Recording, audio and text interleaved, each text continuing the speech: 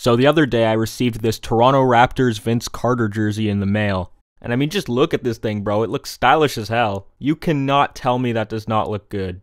Maybe I'm biased, but I think this is one of the best jerseys the NBA's ever seen. Generally, I'm a huge fan of white basketball jerseys, but something about the red and purple trim, the font, and the mean-looking dinosaur, it's so good. And there's so many other cool jerseys from this era. The Detroit Pistons wore these awesome-looking teal jerseys from 1996 to 2001. These jerseys were such a fan favorite that they brought them back in 2022. And of course, there were these turquoise Vancouver Grizzlies jerseys, which are still iconic.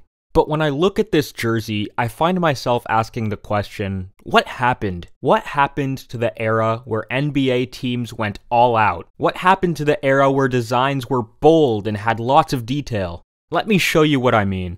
This was the Toronto Raptors logo when they first joined the NBA. They had purple as their primary color, and their logo featured a raptor dribbling a basketball. And this is what their logo looks like today. A red basketball with claw marks. Now, I don't think this is a bad logo by any means, but it doesn't hold a torch to this one.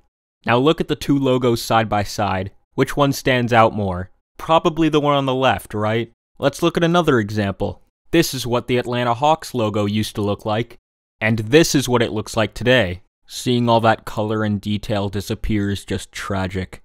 This is what the Detroit Pistons logo used to look like, and this is what it looks like today. This is what the Minnesota Timberwolves logo looked like as recently as 2017, and this is what it looks like today. Are you noticing a pattern here? All of the teams I just showed had iconic, detailed, amazing logos. And they ditched them all for boring circles! Yeah, I get that basketball is played with a spherical object, but that doesn't mean every single logo's gotta be a circle, god damn it! Now the next logo I'm about to show you is not one that got changed into a circle logo. However, I think it is the best example of the point I'm trying to get across. The Utah Jazz went from this masterpiece of a logo to this. Oh, hell no. With the disappearance of interesting logos, interesting jerseys went away too. Let's compare and contrast white Raptors jerseys. This was the first white jersey they had in their existence, and they wore it for 4 seasons from 1995 to 1999.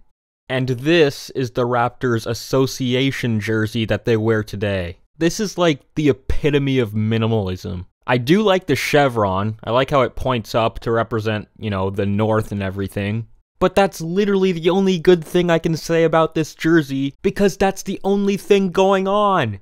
There's nothing else on the jersey, it's just blank white. Someone on the Raptors design team actually cooked this up and said, yeah, this looks good, we should release this. I will say they did a good job with the statement jerseys though, these look clean. But yeah, my point still stands, this is a hell of a downgrade. The phrase, less is more, doesn't apply here. However, this is a perfect example of don't mess with perfection.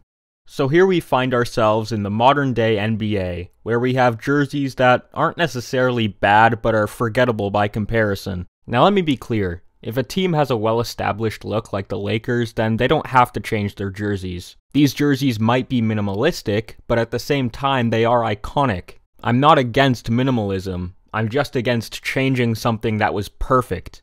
These Raptors jerseys are perfect. They are symbolic of the era that the Raptors joined the league.